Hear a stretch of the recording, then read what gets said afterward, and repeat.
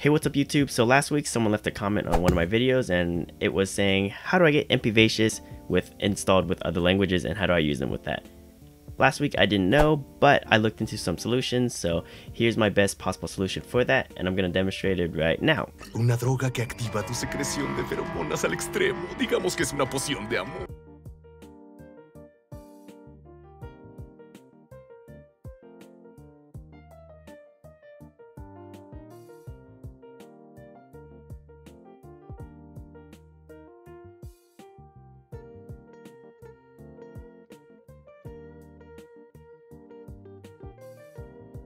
Digamos que es una poción de amor. So as you might have seen, it's not as click and play as Mpvacious with Yomi-chan, but it gets the job done if you want to use this with other languages. This dictionary seems to support many other languages, so you'll have to play around with it a little bit. I only did Spanish because Spanish is probably going to be one of the next languages that I learn. And so with that, let's go ahead and commence into the video on the tutorial. Alrighty, so as always, you're going to want to open up a Google Chrome browser. I'm going to go ahead and make this full screen. However, the first thing that you want to do is make sure you have Mpvacious installed. And so I have a couple tutorials on how to do that. I would go check out debugging Mpvacious first to do it that way, and then go ahead and do your configurations by watching this next video. I'll have the links down below in the description for those. And with that, let's go ahead and jump on into the current video's topic. So in order to get Mpvacious working with Anki, basically for content that you want to have on MPV, you need to have a page that can read your copied text from the MPV and from the Mpvacious script, and then a dictionary in order to do that. Yomi-chan unfortunately doesn't allow you to have other dictionaries installed into it, so I found this brilliant GitHub page of a different extension that kind of works. Like Yomi-chan, it's great, but there are some bugs on there, so it's not going to be 100% perfect. However, with all that out of the way, go ahead and jump into this GitHub page. I'll have the link down below in the description for that. What you're going to want to do is go down to, well, first it's called dictionaries. What you're going to want to go down to is install it on whatever browser you're using. I'm using Google Chrome, so let's go ahead and open the link in a new tab.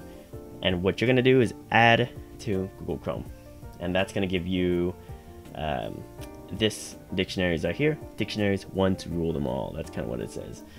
And so with that in there, what you want to do is go into the options and you'll see all of the different options here. Whatever language you're interested in it looking up, go ahead and just check it, so you can uncheck all these.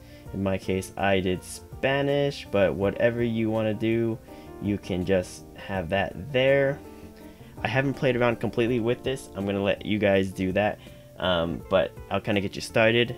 I use Google Dictionary because I like Google, and so that's kind of what you need to get your feet wet with this.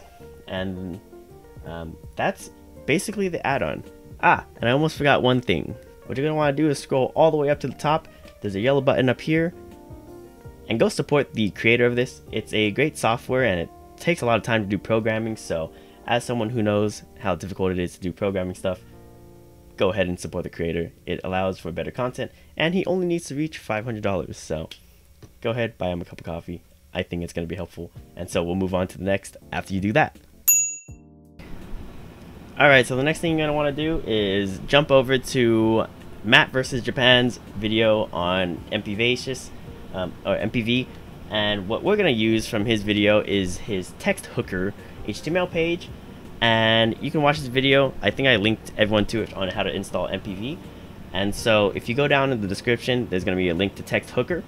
Go ahead and open it in a new page, and this is what you're going to basically use for hooking the text out of MPV and copying it and being able to paste and read it. So all you need is this page. One security risk someone said in the comments was he's hosting it, so if you want to save it on your computer, you can go ahead and do that. Here's a quick way on how you do that, just so you don't have to go to his website every single time or his YouTube video. What you want to do is go ahead, go to save as, and that's going to bring you to a or your file explorer. Go ahead and just save it as whatever. I just left it as Texthooker, and then yes, and now you can open it, and it's gonna have basically just your file extension here. And so the next thing that you want to do is go back to the video, and you want to download Clipboard Inserter. So if you have Firefox, its links down here. If you have Chrome, go ahead, click the Chrome link, and you want to install the Clipboard Inserter right here by clicking Add On. And so it's going to do all the installation, and once you're done, you should end up with something that says Clipboard Inserter here. And so once you're on Texthooker, it'll basically hook any text that you copy and paste it onto there. Say for example, if I want to, oops, hold on. Now that you're on Texthooker, what you want to do is go ahead, go to Clipboard Inserter. You want to give it access, click it, and then it should, if I do a copy, let's see if it does something else. There you go. It'll copy and paste onto the page right here. And so if you go ahead and go to this one, you can see that there is nothing in here. This is the Texthooker hosted by Mpvacious Japan, and this is the Texthooker from the one hosted on your computer. If you want Chrome extensions to be able to access your computer, what you're going to want to do is go ahead, go to Extensions, go to the Clipboard Inserter, go to Options, and scroll down to Allow Access to File URLs. That basically gives access to the Chrome extensions to access your files. And so once you have that, what you're going to want to do is restart everything. Go ahead, close out all your Chrome browsers, and it'll work just as normal. I'm not going to do that because I have all my tabs open already, and just trust me, it will work once you have that done. Okay, so now that you have everything installed, you have Mpvacious, you have MPV, you have dictionaries, etc., etc. How do you use dictionaries? The application that we just installed for Google Chrome. What you can do, if you have Yomi-chan, I'd recommend turning it off because it's going to take precedence over the dictionaries one. But if you go into dictionaries, the app, the way you can do that is if you go to click it, go to options here. It is a little bit glitchy. I think that's just a GUI type of thing, or GUI, user interface type of thing, UI. You want to scroll to settings, and what I have it as is set up like Yomi-chan. Automatically select the word underneath when moving mouse. Need to hold the shift key. And so what that enables me to do is, just like Yomi-chan, I hold the shift key, and it's gonna search the word, and then it's gonna pop up if it can find the word. And so dictionaries isn't perfect. Sometimes it won't find a word and it won't query the word. For example, digamos here, I don't know what that means, but potion will come up, for example, and amor should also come up in Spanish. Yes, love. And so it's not 100% perfect. There are bugs here and there.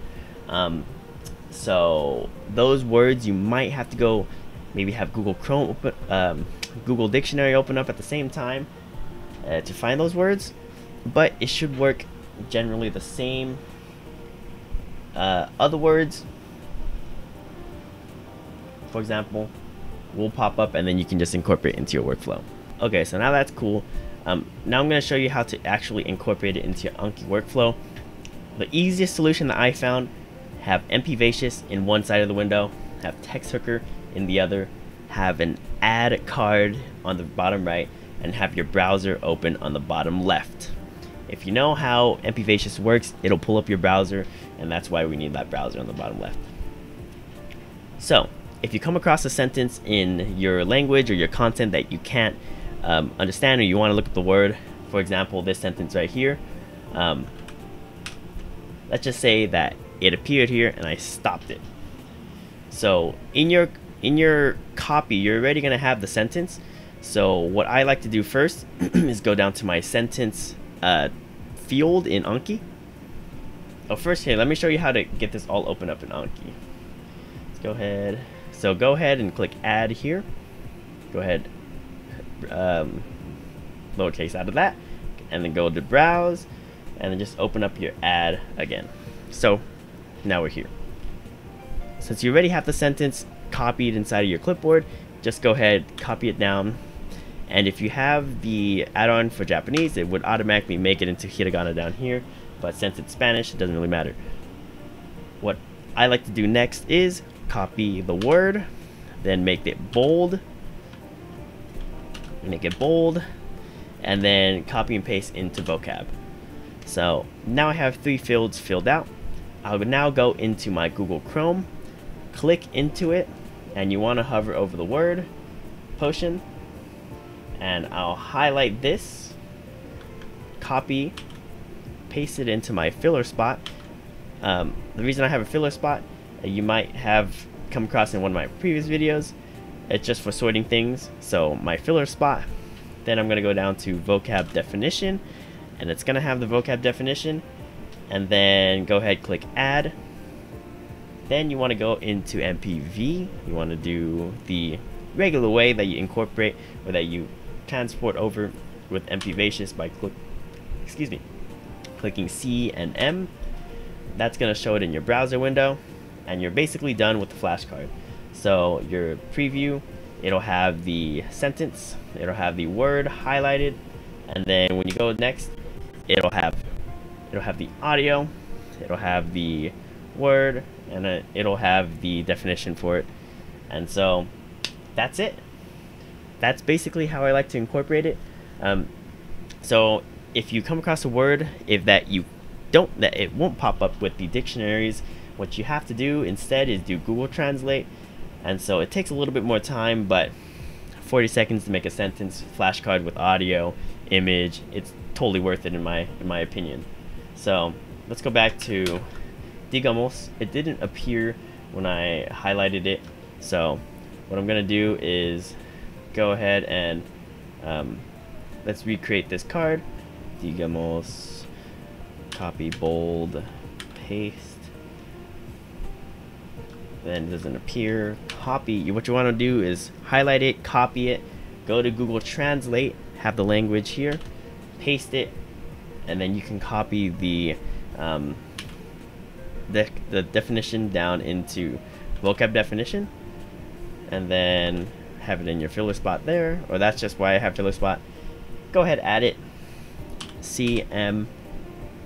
That'll bring it into the page here, and you'll basically have the meaning for it. And so it's not as pretty because it's just the straight up definition of it, but that should also get the job done as well if you're trying to learn the words. And that's it. So Google Translate, Texthooker, all that fun stuff, and you'll be up and running making flashcards in less than a minute for any content that you might need. That's basically all you need to get done in order to incorporate this for other videos using Mpvacious. And if anything in this video seemed new or unclear on how to actually get it installed, go ahead and watch the other videos that I told you at the beginning of this video, and I go through how to install Mpvacious and how to get that all up and running on your device. So thank you, Alexander, for that comment last week. It got me back looking into how to incorporate this for other languages, and hopefully this will help someone else out in their studies. And as always, good luck on your studies out there, and I'll see everyone later in the next YouTube video.